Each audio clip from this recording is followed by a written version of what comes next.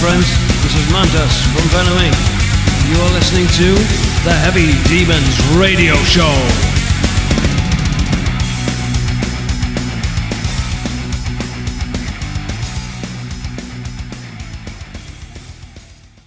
Can you tell us something about your animal rescue project and in which way is your music involved and how can fans help? Well, basically, it's come about because since being a small child, I've always had cats. I've grown up with cats. My mother had cats.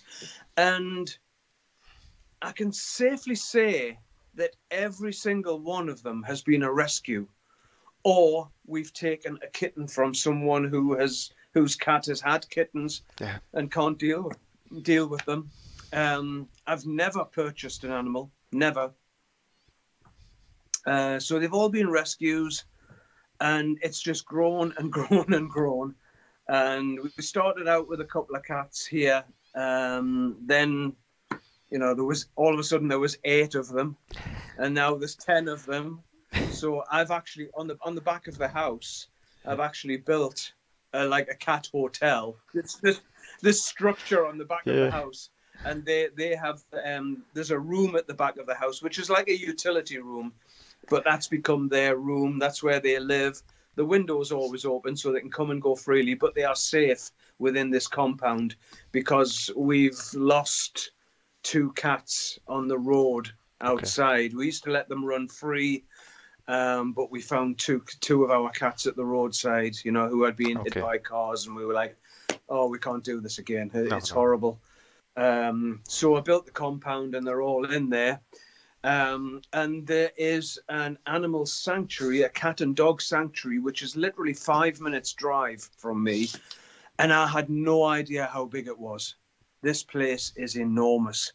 And there must be upwards of 100 dogs in there and probably 30 or 40 cats. Some of the cats come and they roam free in the grounds, but they're always looking for donations.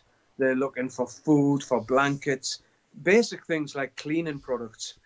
And because of the COVID situation at the moment, the sanctuary, they always do the local artisan markets, because in Portugal we have a great market culture here where people can go and just set up a stall and you can sell things that you make or you cook or anything like that.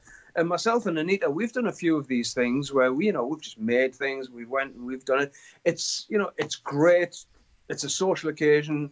Some people do it actually for a living, but the shelters actually do it to raise money. So they rely on people donating, I don't know, maybe an old clock or a jacket or something like that. Then they'll sell this stuff at the market to raise money for food and care. Some of the dogs and cats that they have are on daily medication, and this costs a lot of money. Yeah. But with the COVID situation, the markets have they're dead. They've been closed down. There's no big gathering. You know what it's like. There's no big gatherings. So there hasn't been any real viable markets where they can go and, and sometimes there's a huge market in Tomar, which is run by a friend of ours. And it's in the park, and it's a big market. And it's always the first Sunday of every month. And lots of people turn up there. And there's at least 2 that I can think of, maybe 3 animal shelters which go there, and they even take some of the animals with them, where you can adopt them there and then on the day. They're so desperate. How it came about was, I've got so much music on my hard drives, and there's a lot of different stuff. I mean, there's the music from the band Drill that I had a few years ago. There's all the original demos of the Zero Tolerance album, which I've remastered and put extra tracks in there as well.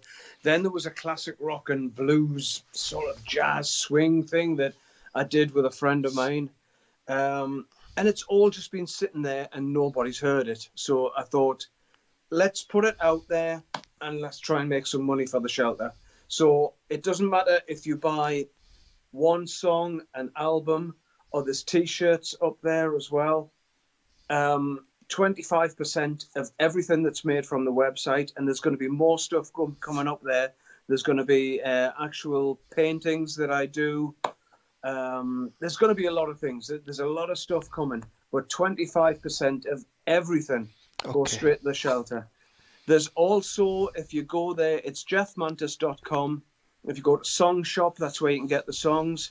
There's also, within the Song Shop page, there's a donate page. You will see a banner at the top of that page, which if you click that banner, it takes you straight to the donation for the shelter. That's got absolutely nothing to do with me, so you can donate directly via PayPal to the shelter itself.